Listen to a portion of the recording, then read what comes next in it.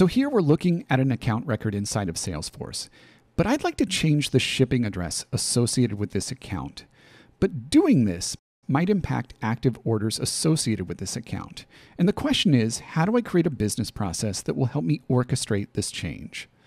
Well, to do this, I'm going to use a low-code builder tool called Flow Builder to create a new business process.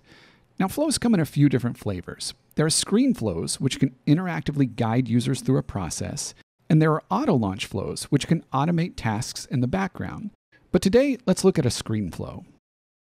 So the flow you're seeing here helps me change an address and update any orders impacted by that change. And I built this flow using this drag and drop library of interactions, logic, and data. But let me walk you through how this works.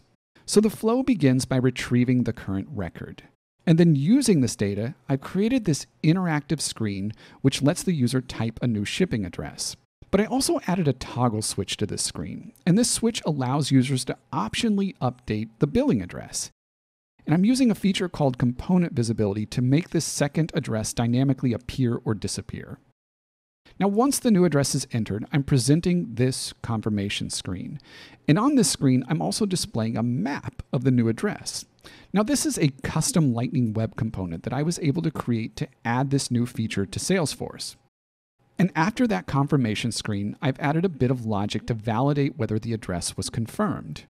And if it was, I'm retrieving any active orders associated with this account, then looping through each of these orders and updating the address, and then sending a notification about this change. And then finally, I'm displaying a success screen. But let's go see all of this in action.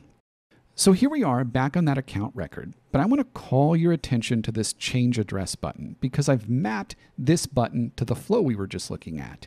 And if I click it, I can start interacting with this flow to enter a new shipping address. But watch what happens when I click this toggle switch. So that second address field dynamically appears, and I can use it to update the billing address and then proceed to the next step.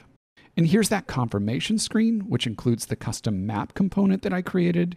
And if I confirm this change and click next, a lot of stuff is going to happen.